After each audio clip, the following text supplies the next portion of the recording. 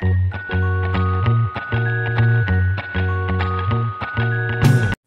friends, thank you so much for stopping by today. Happy Easter! Of course, by the time you see this, Easter will most likely be over with, but just in case, I hope you have all had a wonderful Easter. It has been fantastic here today. The sun is out. It's just been a beautiful day, and I've been working outside, as you can probably tell by looking at me. But I got my lawn mowed, well, half of it anyway. So it's been a good day.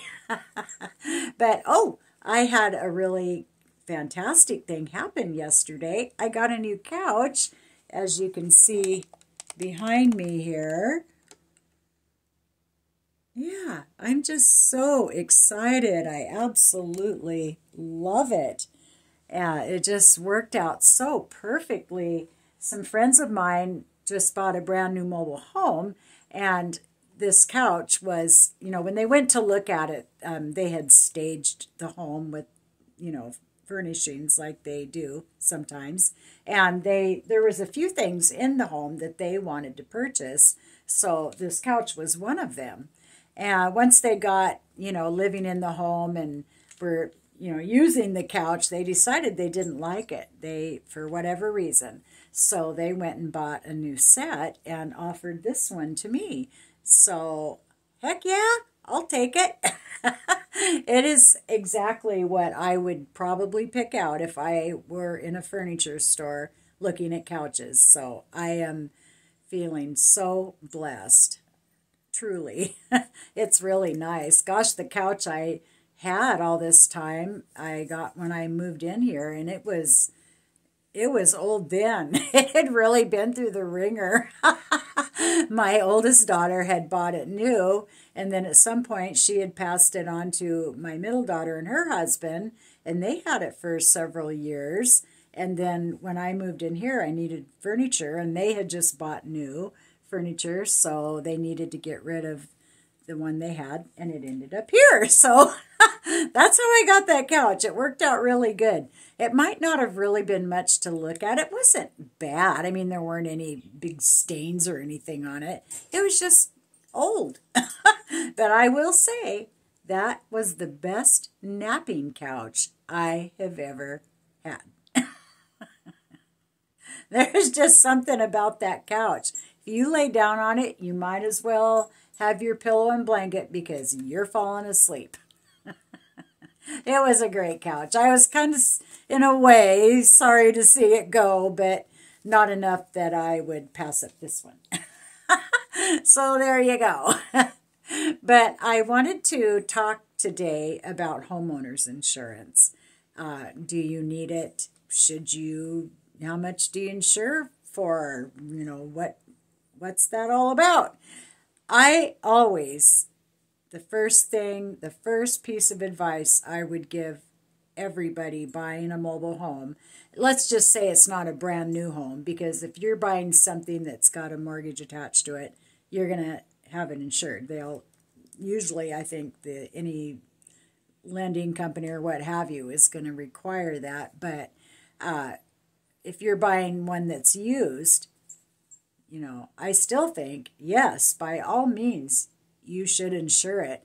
Unless, of course, you have enough money at your disposal that you can afford to, if that one burns down or has a big windstorm or something, if you can afford to go replace it if it's damaged, great. Most of us can't do that.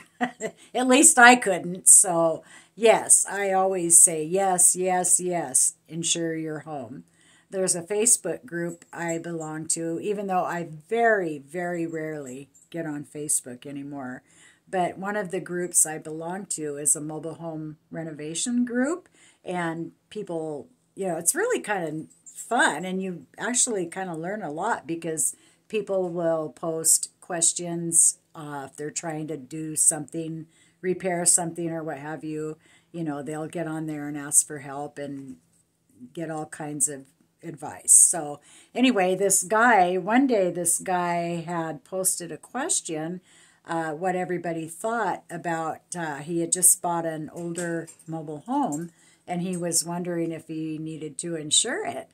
And yeah, it kind of shocked me because I just thought, well, what do you mean? I mean, why wouldn't you?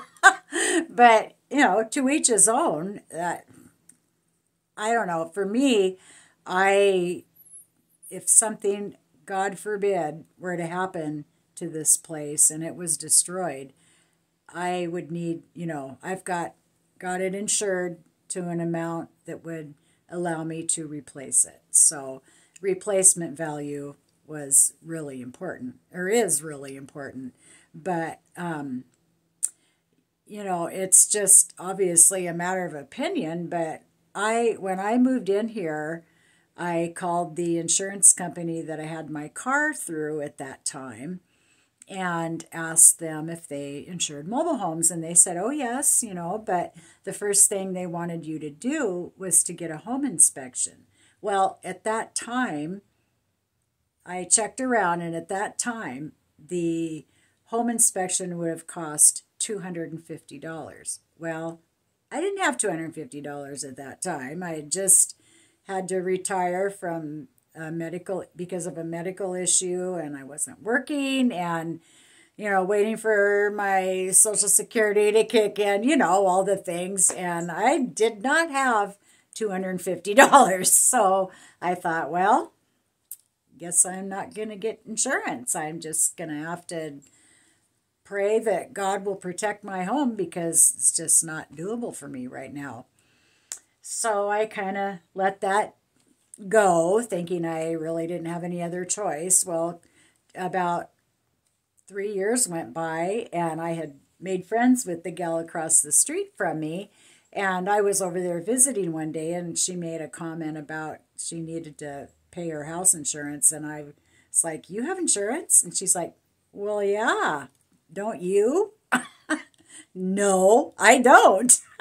So I asked her, did you have to get a home inspection before they would insure your home? And she said, no, I didn't have to do that at all.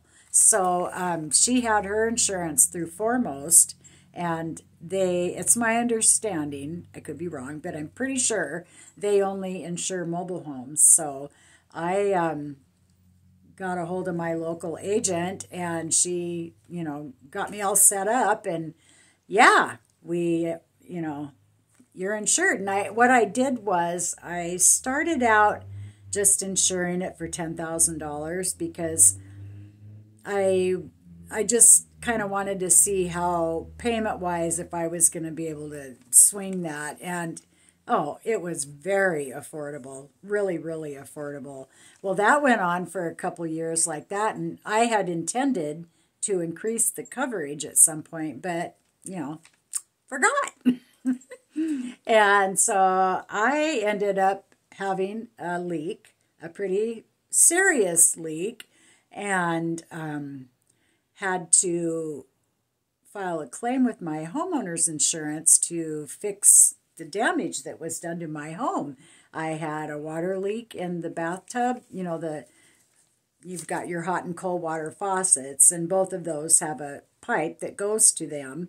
And one of the pipes had cracked, just a little crack, and that spray, how long that was going on, I have no idea.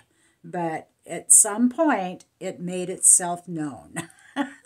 When I walked into the dining room and splash, oh my gosh, the whole dining room was soaked. It had even, used to be carpet here in the living room and into the dining room. And then there was a line there where you walk into the kitchen and it becomes linoleum. There was even a puddle of water at the line where the carpet ended and the linoleum started. There was a puddle of water on the linoleum there. So, yeah, by then it was at crisis point. Well, you just have that moment of panic where it's like, oh my gosh, what am I going to do? So I called my insurance agent, and she opened a claim for me. Well, I was still at $10,000, and I had a $500 deductible. And, I was kind of panicking over that because I thought, oh my gosh, I'm gonna have to pay $500, to get this going. And no, that's not the way that worked. Now, before I go any further, I just want to say my everything I'm saying here at this time is all based solely on my personal experience. I have absolutely no qualifications as an insurance agent. I don't know anything about it except for what has been my experience. So take that for what it's worth. By all means, before you make any decisions about anything, talk to an insurance agent that you trust, because I'm just me, just telling you what I've experienced. So anyway, the way it worked in my case, okay, I had $10,000 coverage. I had a $500 deductible. So what they did was they took that $500 right off the top, leaving me with $9,500 to work with. So I got my floors fixed, new flooring in the kitchen, dining room, and the bathroom, because that floor was ruined too. And there was barely enough money to fix the problem. $10,000 when you're dealing with something like that, that's not enough. Or it's enough for the bare minimum. But it ended up working out great for me. But the adjuster, who was just wonderful, I had a fantastic experience with Foremost. When I had to file that claim over that water leak, they were wonderful. Truly. I was very impressed. And the adjuster called me and said, Wendy, you are seriously underinsured. I would strongly encourage you to raise your coverage, because what you had here this time was barely enough to fix the damage. So if there's ever anything worse than that, you need to bump this up. So yes, you're absolutely right. I do. And I had intended to, but I forgot, which I seem to be saying with an alarming frequency these days. Old age. But so I looked into a few things insurance-wise so I could kind of talk to you a little bit about it today. I have some notes here, so I apologize if I'm looking down. But, homeowners insurance generally covers destruction and damage to your home and your contents. And also, I want to say my home is in a mobile home park, so I don't have to insure the land I'm on. I just insure my home and my contents. So what I did to, try to figure out how much to increase my coverage to, I just kind of started looking at new mobile homes just to kind of get an idea of what it would cost me to replace what I have here, which it's a double wide. So I looked at double wide prices and single wide prices, came up with a figure, and then I added on X amount for my furnishings, and then, raised my coverage. I'm honestly cannot remember how much I raised it to. I could go look, I guess, but it doesn't really matter. But I did raise it to the point where if, God forbid, this place were to burn to the ground or a tornado flies through and sends it 50 miles down the road, I could replace it if something like that happens. So, yeah, it is. When you go a certain amount of time without any insurance and then you get insurance, oh, it was such a relief. I really worried about that from time to time. I'd think, oh man, just super diligent about making sure everything's unplugged and, all the things.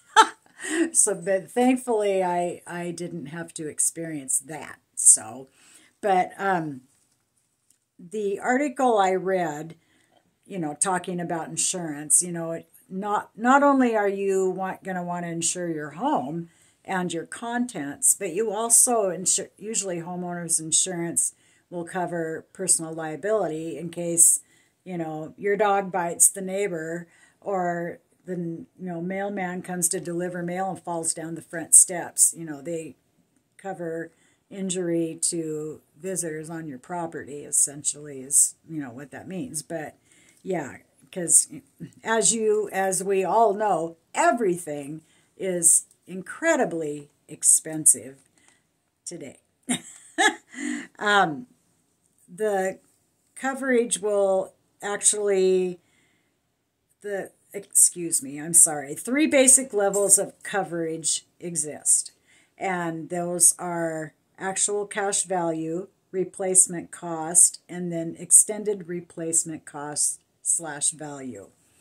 And also your appliances and other contents of your home are covered if they are destroyed in an insured disaster.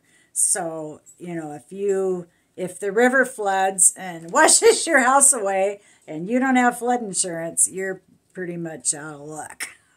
So, it's when things are destroyed in an insured disaster. So you need to talk to your agent and figure out, what do you recommend I have covered? Do I need flood insurance?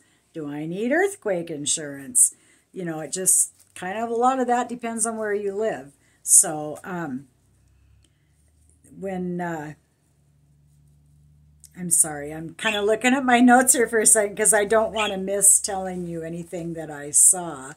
Another thing insurance can cover, if you are displaced from your home while repairs are made, they will, if you have it in your policy, they pay for a hotel or a house that you might have to rent while repairs are being made.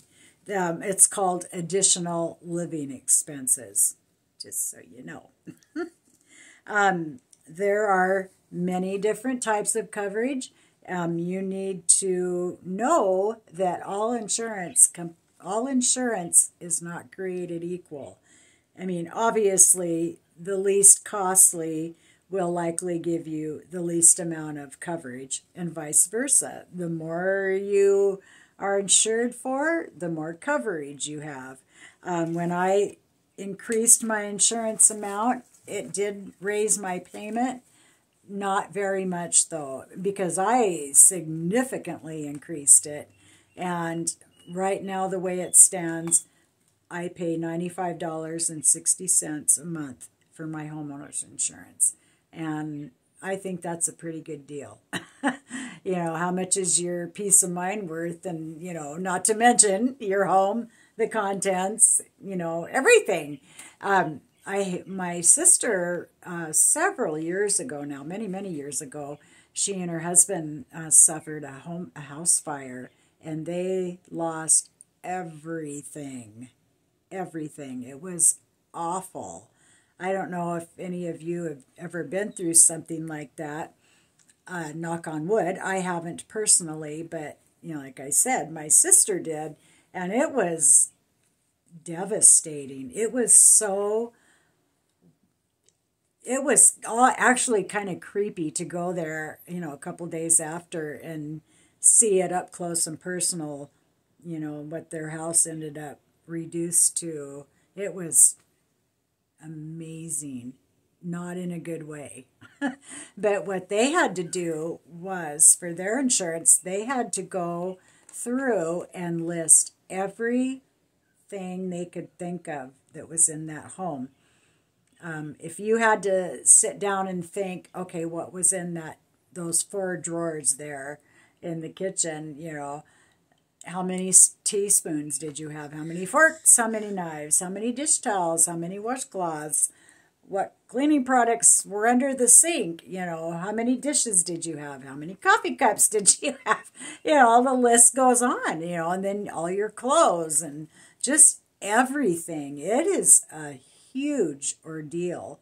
So I unfortunately have not done this, and I know I need to, but I strongly recommend making maybe a video of your stuff, of your furniture and stuff in your house, or at the very least writing down, okay, here's what's in the kitchen, Here's what's in every drawer. I've got 3 spatulas, 1 egg beater, 2 sets of measuring cups. I know that sounds really tedious, and it was. But if you want to get that stuff replaced and you want the insurance company to pay for it, then that's what you have to do. Of course, would be very smart for every homeowner to make a complete list of everything that's in your house. Yeah, it's a lot, but I'm ashamed to say I have not done that yet. I've only lived here 11 years, you guys. Come on, give me a break. No, I need to do that. I know I do. In fact, I'm going to do that when I'm done with this video, because as usual, I forgot. I intended to do it when I raised my coverage, and I just never did. But I hope this has been helpful to you in some way. Maybe I gave you some things to think about. Maybe there were a couple things there you hadn't thought of. But I would encourage you, if you have any questions, to call, maybe the people that insure your car or whatever. Call somebody in the insurance industry and talk to them about what your needs are, because you want to make sure you are covered in the event of the unthinkable. I know that I need to do that. So like I said, now I'm feeling really guilty about it. Can you tell? I need to do that. I'm going to start on it tonight. So like I said, I hope this has been somewhat of a help to somebody. But my number one piece of advice for somebody buying, especially a used mobile home, get it insured. That